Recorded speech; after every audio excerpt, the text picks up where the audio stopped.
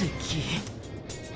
そうだ、今夜と同じ満月のずっと前にもこんな。そう、あなたとはすでに一度会ってる。お互いに敵同士として。僕は誰だ？君は？私はアイギス、対シャドウ特別制圧兵装のラストナンバー。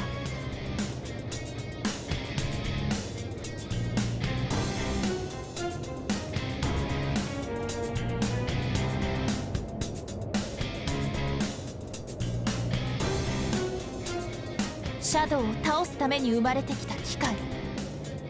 倒すため？そしてあなたの本当の名はです。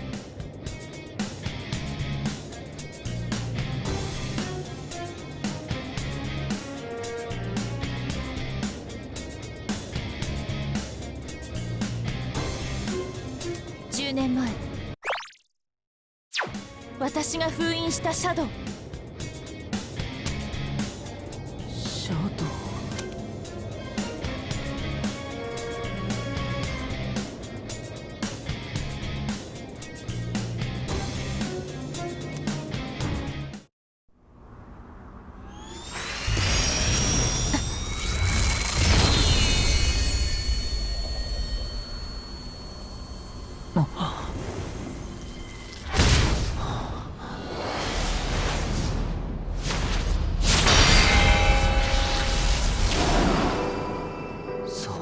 10年前だ。生まれてすぐ僕はこの橋に降り立った。私の目的はシャドウを殲滅すること。そのために私は私という人格とペルソナを授けられた。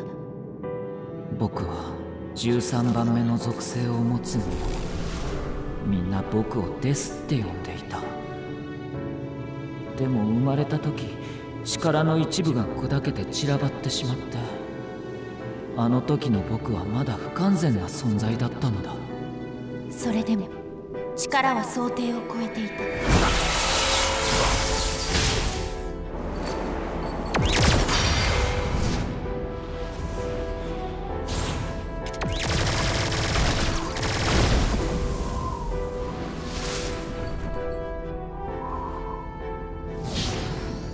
倒せない以上、残された道は捨て身で封印することだけ。そしてあの場に封印の器として足りるものはただ一つ。偶然居合わせた人間の少年以外になかった。私には選択の余地はなかっ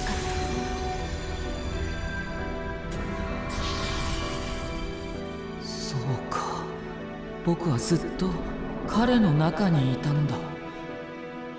12の破片に引き寄せられるようにって僕が彼をいざなった。そして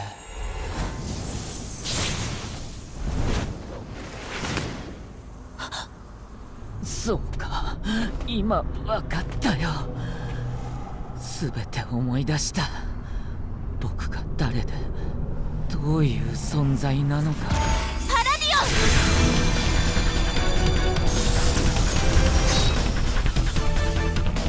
オン！やめるんだ、アイギス。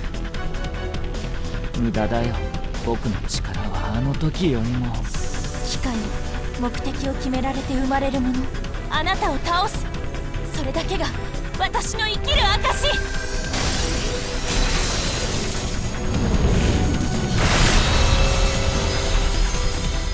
そんなことはないよ、アイギス。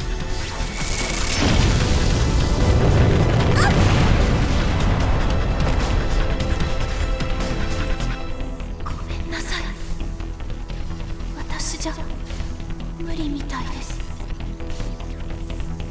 決められたことができない機械に意味なんてないですね。